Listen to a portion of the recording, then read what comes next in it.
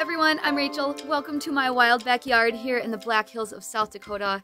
It's been a while since we've gotten a reprieve from the cold and bitter snow and winds, so I thought I'd come outside real quick and enjoy some sunshine and tell you guys a little bit about this soap that I just made. It's an ombre effect soap, and I used some Dead Sea mineral mud. And I decided to switch up the recipe just a little bit from one that I've made before several months back. I decided to add in some benzoin resinoid. It's a very, very thick resinoid, kind of like the myrrh resinoid that I'm also using with the frankincense, but benzoin smells kind of like an earthy vanilla.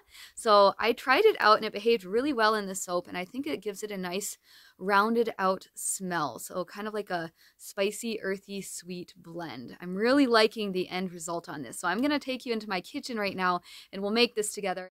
My oils are at 103 degrees and my lye solution is within 10 degrees of that. I'm going to add in a little bit of kaolin clay like I normally like to do, and then here's this nice Dead Sea mineral mud. It is so thick. So I'm going to put one nice big glop of that into my pouring pitcher, and that's what I'm going to be adding my soap batter to, and I'll just pour off half of it each time. So now I'm just kind of blending in that kaolin clay with the whole thing, and then I'll add in my lye solution, and I usually add some sodium lactate in with that just to help harden up the bars a little bit. I am going to be doing a little bit of multitasking today while I'm at it. I have a new friend in town that has a farm. They have goats and chickens and other things, and she's going to trade some eggs and goat milk with me in exchange for some bread and soap. So I'm making some of her favorite smells. She loves patchouli, so I'm doing a blend of orange and light patchouli off to the side here, just a few bars for her, and then I have this cute little envelope sample mold that my neighbor just gave to me, and I'll pour off a little bit for that as well. So in my orange part, I put in some turmeric just to help it be more orange for that side batch, and then I put some indigo in for the purplish portion. So I'm just going to measure off about 6 ounces for each of these. So I made a slightly larger batch than I normally would, and the only bowls that can even fit a double batch for me are these ginormous stainless steel bowls that I get from Sam's Club, and then I have a giant glass mixing bowl, except it recently cracked and broke, which I am super sad about, so I had to use this giant stainless steel one, which is a little bit difficult to work with in this cramped counter space area. All right, so I got my orange and patchouli blend mixed up. I'm just going to do an in-the-pot swirl and get these into the molds. And then we'll get back to the Dead Sea mineral mud soap.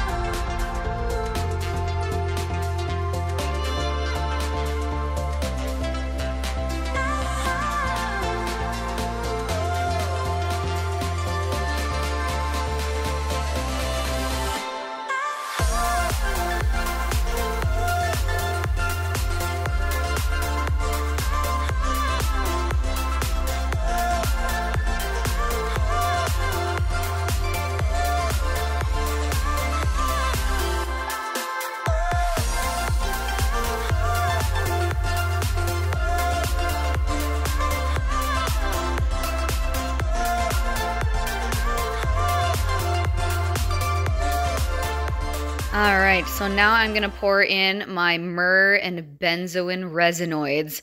It's more affordable to buy them like that. Obviously not as high quality and concentrated as if you were to buy like the pure essential oil, but these work out just fine. It still smells really nice, and it's actually in my budget and still has a lot of the same qualities.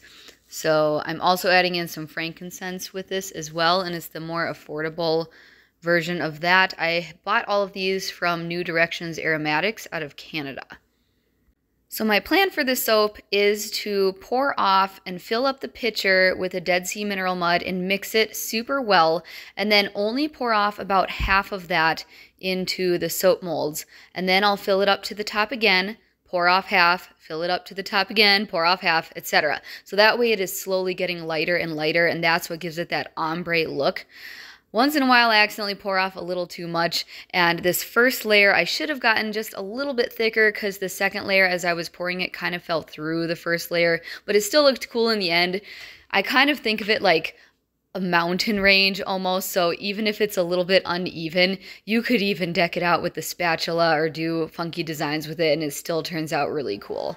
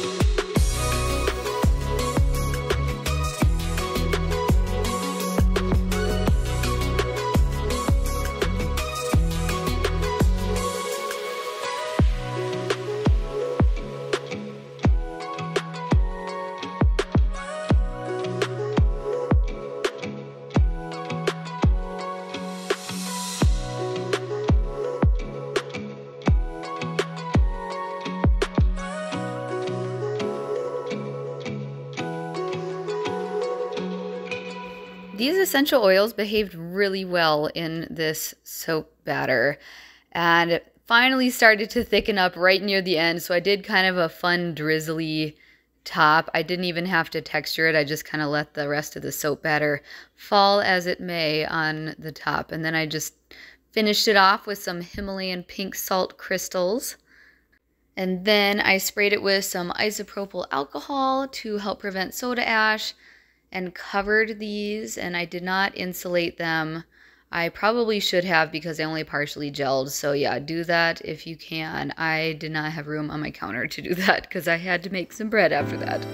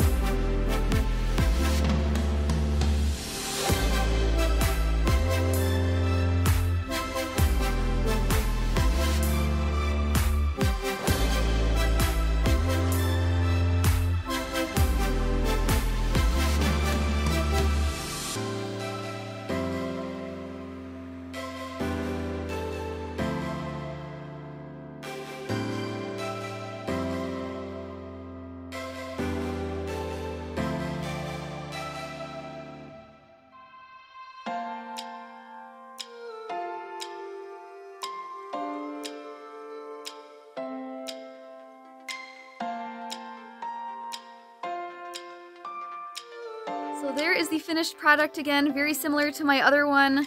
And I think everyone will be pleasantly surprised with the updates if you want to buy one of these. This has been one of my best sellers overall out of all the soaps I've ever made. I think the Frankincense and Myrrh and the Dead Sea Mineral Mud just kind of give it like that extra cool factor. And it's just like a really nice, all-natural bar that I think people just love. And the reason why I didn't finish cutting that second loaf was because I gave it to my friend. She wanted to buy some more from me and decided to buy just a whole loaf from me. So I let her finish cutting it herself just for fun. Anyways, thank you guys again for joining me on this soapy adventure. Now I'm starting to get a little cold and I need to go back in. Don't forget to like and subscribe and comment. I love hearing from all of you, and I'll see you in the next one soon.